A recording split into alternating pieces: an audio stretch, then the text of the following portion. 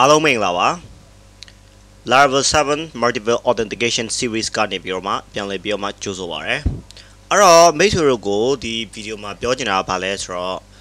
ဒါကတော့မိတ်ဆွေကျွန်တော်တို့ Level Authentication ကို download art တခုကို download ဆွဲလို့ရှိရင်ပေါ့နော်မိတ်ဆွေကျွန်တော်တို့က login နဲ့ register ရဲဆိုပြီးတော့ UI လေးတစ်ခုထွက်လာတယ်အဲ့ကလည်းမိတ်ဆွေ register လုပ်လို့ရှိရင်ဒီမှာ database မှာ refresh လာလို့ကြည့်ပါဒါဘာနော်register လုပ်လို့ရတယ်ပေါ့နော်အောင်မြင်တယ်ပေါ့နော်ပြီးတော့ login ရတယ်အဲ့ဒါကြတော့မိတ်ဆွေပြောချင်တာတော့ဒါ UI ပေါ့နော်မိတ်ဆွေကြတော့ Laravel ပေးထားတဲ့ဒီ default UI ကိုသုံးညင်မှာပေါ့နော်ဒါကတော့ကိုယ့်အကိုလေးပြင်ပြောင်းလို့ရတယ်ဒီ UI တွေကိုပေါ့နော်ဒါကတော့ပြောချင်တကယ်ကြတော့ဒီ video ထဲမှာကြတော့အဲ့ဒါတွေကဒီ series မှာအဲ့ဒါတွေကအရင်ပြောကြရတော့မလို့တော့ပေါ့နော်ကိုယ့်ကိုလုပ်လို့ရတယ်ပေါ့နော်အဲ့ဒါကိုအဓိက focus ထားတဲ့ပိုင်းတော့မဟုတ်ဘူးပြောချင်တာနော်UI ကို focus ထားတဲ့ပိုင်းတော့မဟုတ်ပေါ့ဒါပေမဲ့မိတ်ဆွေကိုကျွန်တော်ဒီ register တော့မလုပ်တော့ login ကိုလုပ်ပြလိုက်မယ်ဒီ Laravel တို့ဘာညာတို့ကိုလည်း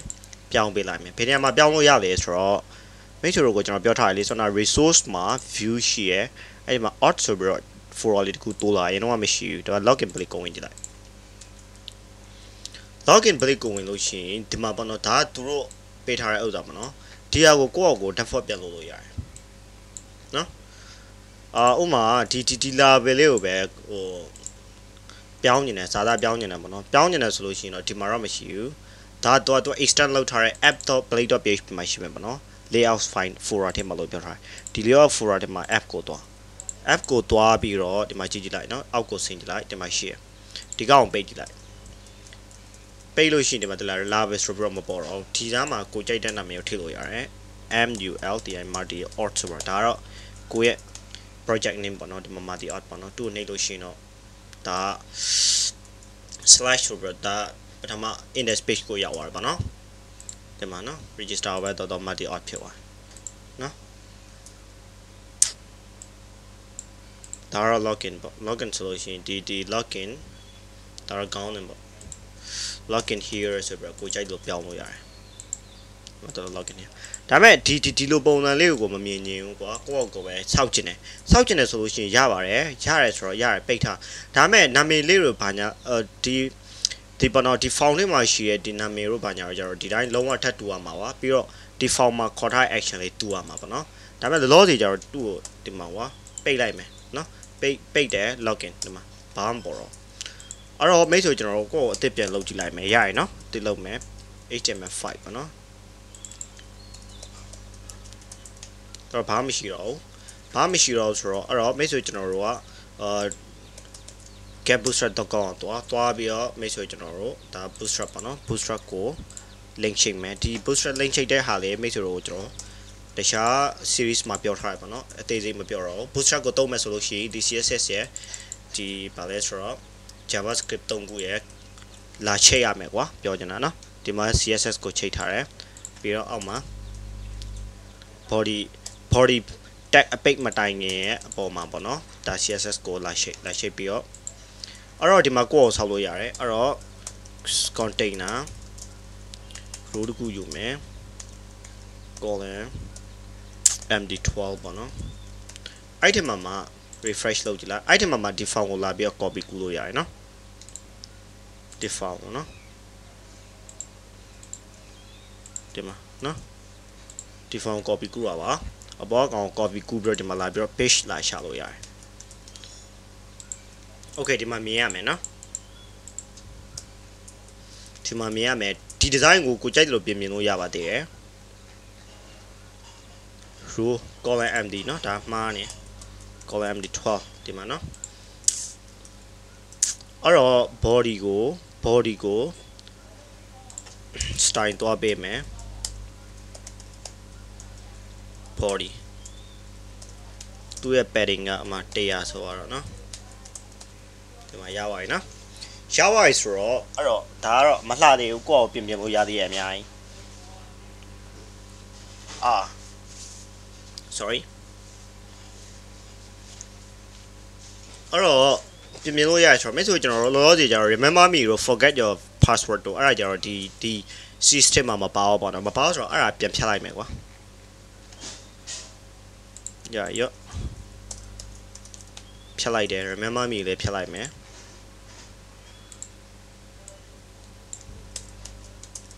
ရောနော်ဒါပေမဲ့ဒါကိုပြန်ပြီးတော့အလှဆင်လို့ရသေးရဲ့နော်လှဆင်လို့ရရဲဆိုတော့ဥမာပြောချင်တာတော့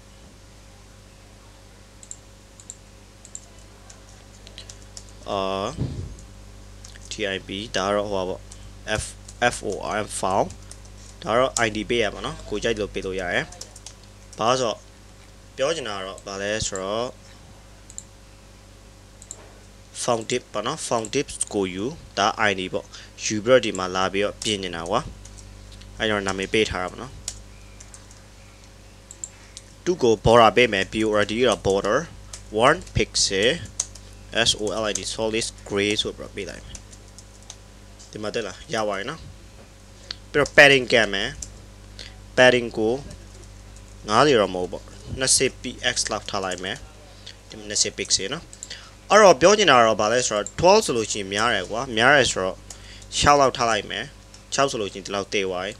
တေးတော့သူ့ကိုလေရောက်စေချင်တယ်လေရောက်စေချင်တယ်ဆိုလို့ရှိရင်ဒီ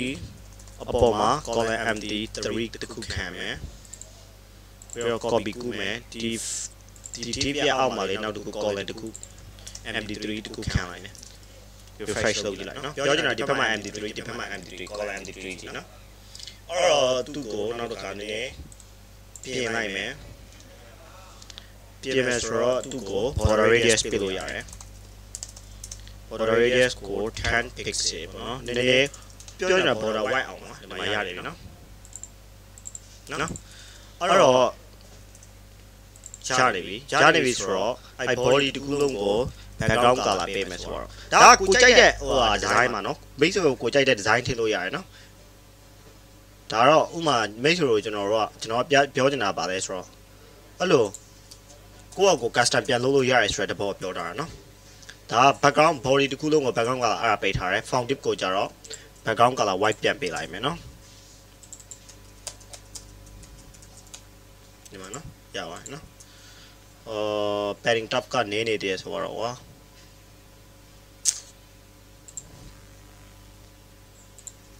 PADD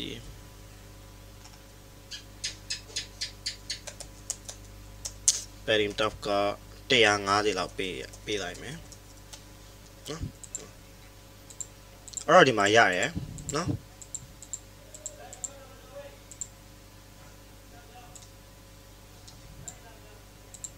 Okay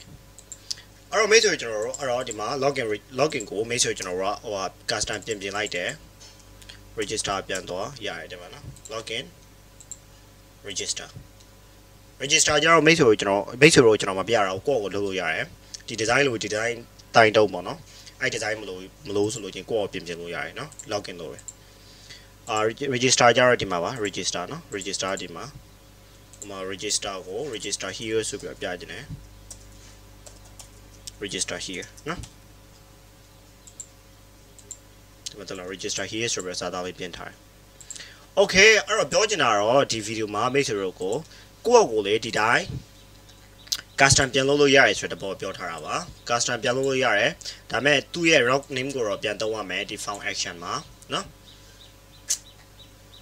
ပြီးတော့ဒီ input ရဲ့ name နေမှာ password ဆိုလို့ရှိရင် password email ဆိုလို့ရှိရင်email ပေါ့နော်အဲ့ဒါအမှန်ထည့်ပေးရမယ်ဘာလို့ဆိုတော့သူတို့ကအထက်မှာလောက်ထားရရှိလို့နော်အဲ့တော့မိတ်ဆွေတို့ဒီဗီဒီယိုကိုဒီမှာပဲကျွန်တော်ကအရက်တော့မယ်နောက်ဗီဒီယိုဖိုင်မှာကျတော့မိတ်ဆွေကျွန်တော်တို့စပြီးတော့တချို့ဟာလေးပြန်လုပ်မယ်ပေါ့နော်ဒီမှာကျတော့